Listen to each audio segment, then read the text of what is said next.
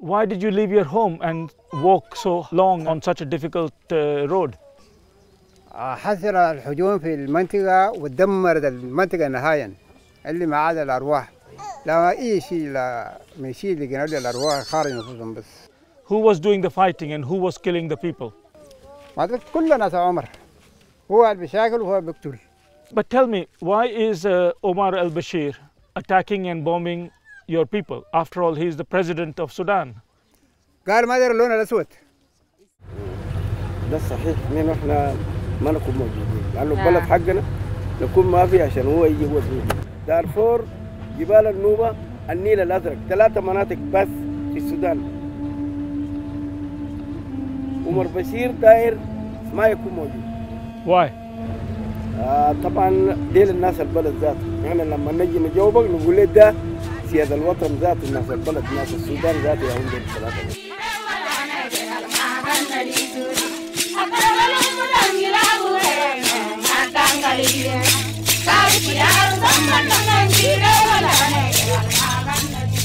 I first went to the Nuba 10 years ago when I was head of the United Nations in Sudan. Returning now to the Nuba Mountains in the middle of the rainy season, it's striking to see what 3 years of conflict have reduced this beautiful land to.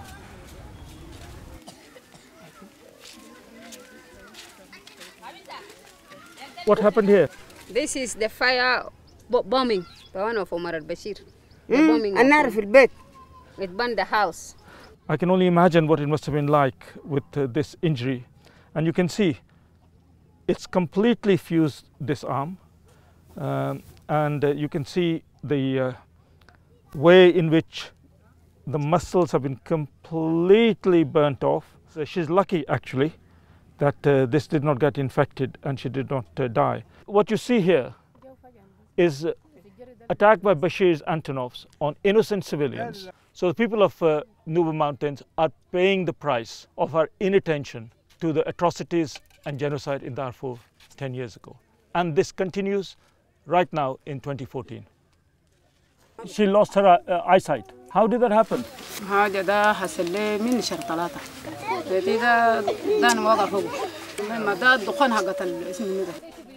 I'm a doctor. Can I look at your eyes? So look ahead. This lady Amna from the Nuba Mountains became blind following a bombardment of her village. I think something can be done for these eyes if she had proper health care. But that requires proper services for these refugees.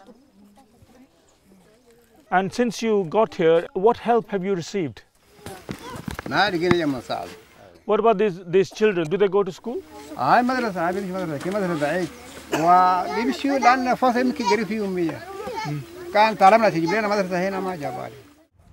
عليهم مشاكل بتاع الأطفال طبعا ما عندهم مدارس عشان يقروا فيه بالضبط كده ما في. هنا قاعدين نجاسف لهم بس جدا. الأطفال بعد مرات بينفلتوا الواحد ما لقى رشد كويس ما لقى الحاجات الحلو كويس بيقوم بيدخل السوق بيمشي بيسرق بيمشي بيعمل يعني انت بتقوم كل ما في مشاكل. المدارس هنا طلبناه الناس كل ما انت تقول داير مدارس يقول لك امشي جوان طن عشان تاني نقوم نمشي نخلي البيت بتاعي زي ده ونمشي تاني ندق يعني ندق تاني من جديد ونبدا نفتح من جديد. المجتمع مبسوط جدا انه احنا ما دارين الناس كيف ما مبسوط. اذا كان السلام وجدتني هنا بكره ده احنا نقول نمشي نرجع. اذا كان السلام بقى في الجبال ما نكون قاعدين ما نقعد ولا يومين. So what are your main needs? What assistance do you want? هو دارين عشان الزراعة كويس ده حاجة مهمة عند الزول واللبس للأطفال دي.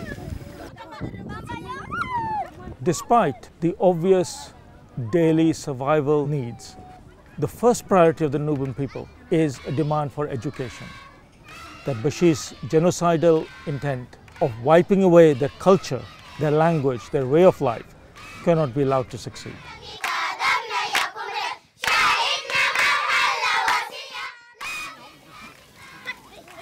Here I am on Yida airstrip as it is lengthened and widened. This is now the international humanitarian capital in relation to the Nuba Mountains. But the irony is that this is not yet benefiting the most recent arrivals from the bombings in only the last few months, because the hundreds of refugees that you see here are not convenient for the rules and regulations of the UN, and therefore they're not documented and they're not entitled to the assistance packages that they should be given under the Refugee Convention.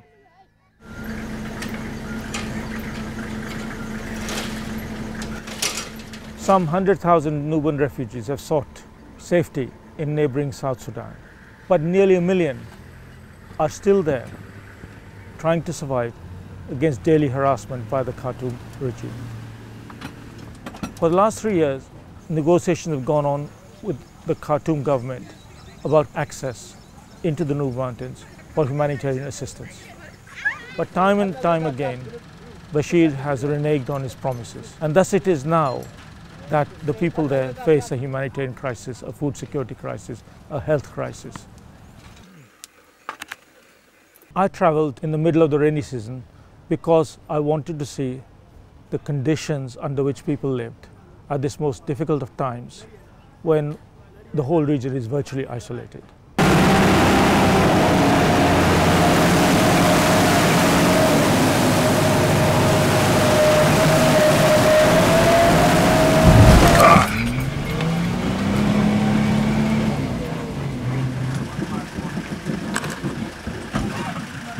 It took us 8 hours to travel a journey that would normally take 2.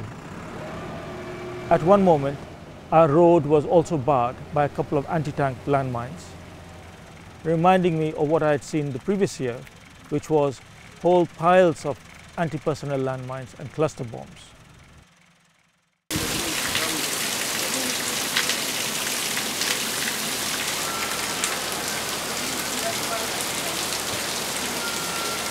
يلا مستشفى ده يعني مجتمع قام بنا بالمجهود الشخصية، لأنه ما كان يدهم أي مستشفى من الحكومة مثلا أو من جهة تاني، قام بنا بالجهود الشعب. في فترة حرب طبعا ما كان يدنا دواء، وطوالي منظمة MSF جانا 11 هو هسه ماشيين كويسين. The population around this area is roughly 15,000 that we serve.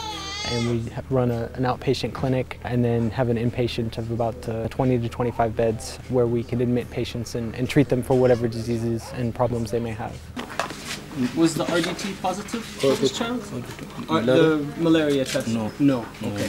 So we are just treating for malaria in case that's what... Well, there are definitely many challenges, many things that we have to deal with. Of course, besides the fact that we regularly concerned about bombings from the planes above.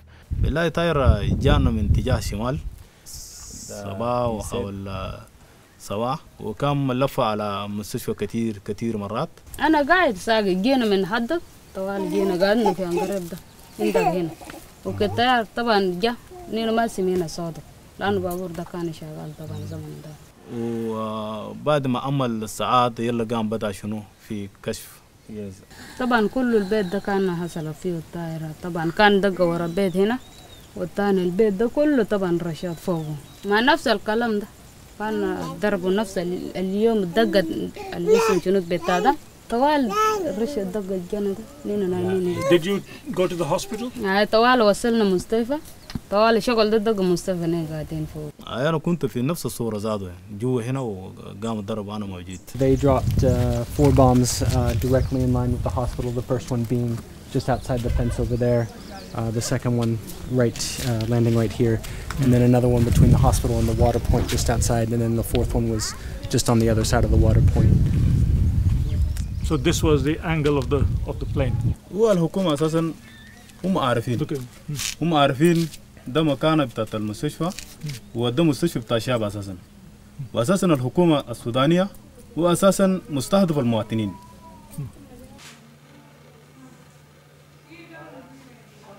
Looks healthy.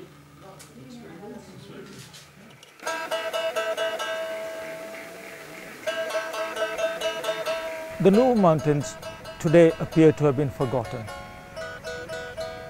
There are no quick fixes to this crisis. In my view, we need 3 things. Firstly, a comprehensive approach that connects all the problems of the Sudan region together and addresses them simultaneously. Second, efforts to help the Sudanese people build their own capacity and resilience to continue their struggle against injustice and genocide. And thirdly, redouble our efforts to get accountability through international processes such as the International Criminal Court. I came away from the Nuba Mountains disturbed, but strangely inspired. The message from the Nuba people to their brothers and sisters across Sudan and across the border in South Sudan is that through stubborn resistance and strengthening their own capacity, they can not only hold on and resist evil, but ultimately earn a better destiny.